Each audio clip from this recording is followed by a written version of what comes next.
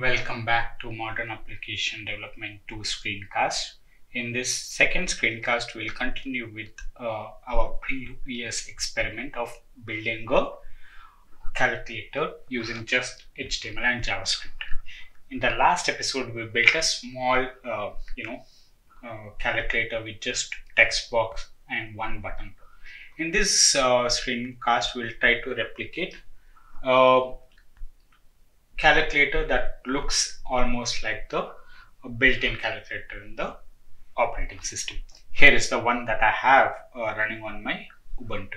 We'll try to make it similar by using grids in Bootstrap, and then we'll attach functionality to it and see how it works. I will not complete this task. I will do 3/4 of it, or like 60% of it, and leave the 40% of it for you to continue and complete. So it works like an exercise for you. Okay, so here is where we did here is what we did last time. We have the calculator running, it's running fine, we're doing calculations, it's working. Now we're going to do somewhat like this. So we'll just try to do some bit of UI to look like this, right? So basically we'll not do these column, we'll just do 4x4 and a text box on the top. So here we have a grid system with only one row. I'm going to keep that first row and add 3 more rows to actually give more buttons to us. So just to start with, I'm just going to create another row like that. And somewhat similar structure. So I'll just copy the whole row, right, and remove this here. Input, we don't need input, we don't need log here. We just need a button. We don't need to give an ID for now because we'll decide what ID it will be later, right? Just remove this. 2, 3 and 4 buttons. Let's see how it looks. Yeah, somewhat like that, right? And now I want to actually give the names to the button. Let's say in the top row it was 7, 8, 9 and division, right? 7, 8, 9 and division, right? So let's see how it looks. Okay, it looks okay. Now I don't want log to be here, I want the log to be at the bottom. So we don't have to put it within the row. We can create a last row and then put that there. So let's create one more, final row. Just put more space here. Remove everything else and just keep only log, right? And then I'll remove the log from here. Okay. So if you see now, okay. That's gone. This calculator button here, we'll remove that as well, but log has gone down. So let's add 2 more rows, right? To add the rest of the numbers and stuff. So let's add 1 more row, and that will contain 4, 5, 6 and multiplication. 4, 5, 6 and star. So multiplication, you can also give X. And then 1, 2, 3 minus 1, 2, 3 minus. The last row is 0 dot, and I'll make this, instead of percentage, I'll just make it equal, so that actually we need plus as well. So we can do plus and equal, right? Let's copy this and say 0 and then dot, and then let's do equal, let's do plus. Okay, it's not exactly same but somewhat similar. That you can see here. What you can just reset to see how it looks. It looks much better if you reset the correct thing, but we can adjust the things later. Okay, let's do one more thing. let's move this calculate because it's not required. We are attaching the same thing to the equal button, right? So remove this. So there you go. So that's the thing. You can adjust a bit values here. I actually want spaces before and after,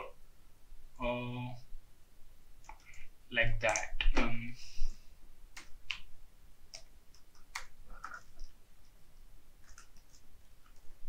Like this around the button, so button looks better, right? For now I won't do, but you can do that. I also want to change the color of these buttons, action buttons, this. So we can just check in the grid button colors. Bootstrap button colors. Okay, let's go here. So let's make it yellow. So I'll just make it button warning. Right, let's make it button and button warning. Okay, this will be button warning. Again, button warning. Button warning. Yeah.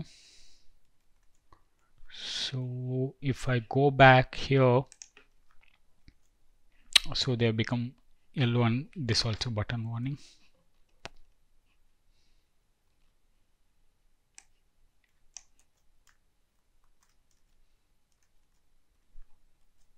Okay, let's make this as green or red, so that's the one to click. Oh, success. It's better to have green than red. Okay, equals, will make it as red. Equals. Okay.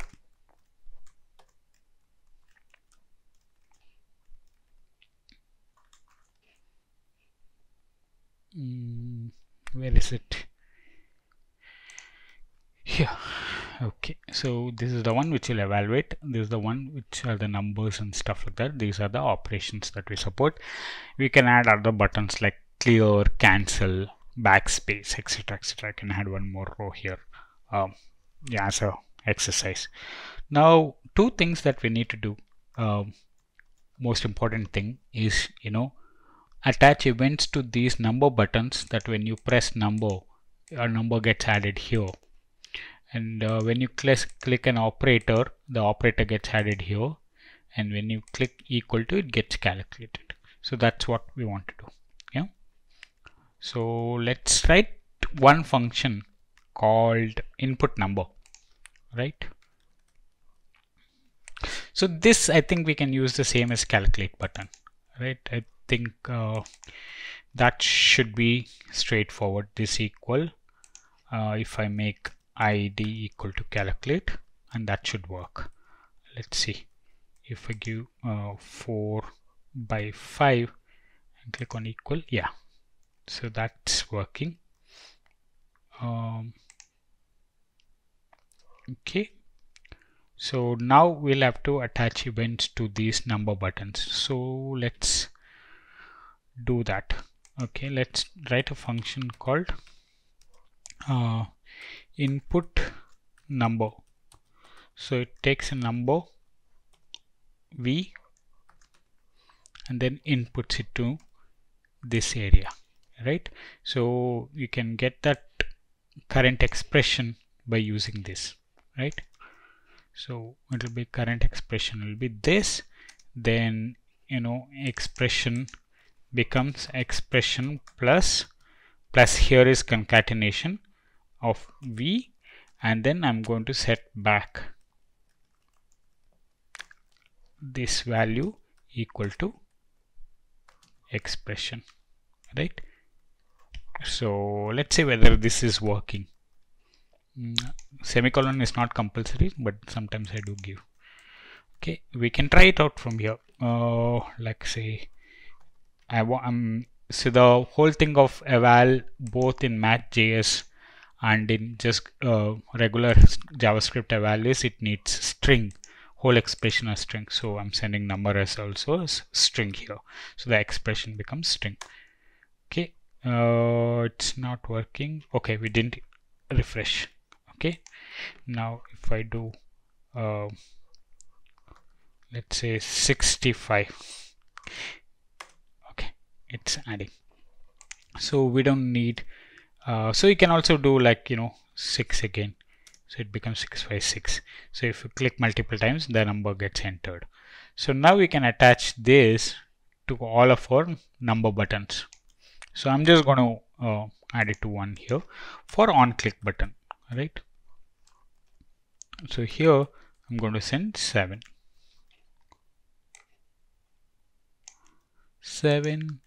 8, 9, right? I'm not going to do for all of it.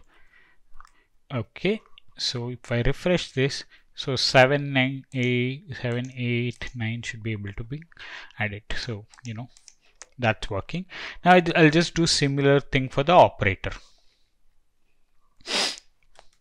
right? Similarly, input operator. So operator I'll consider it as O.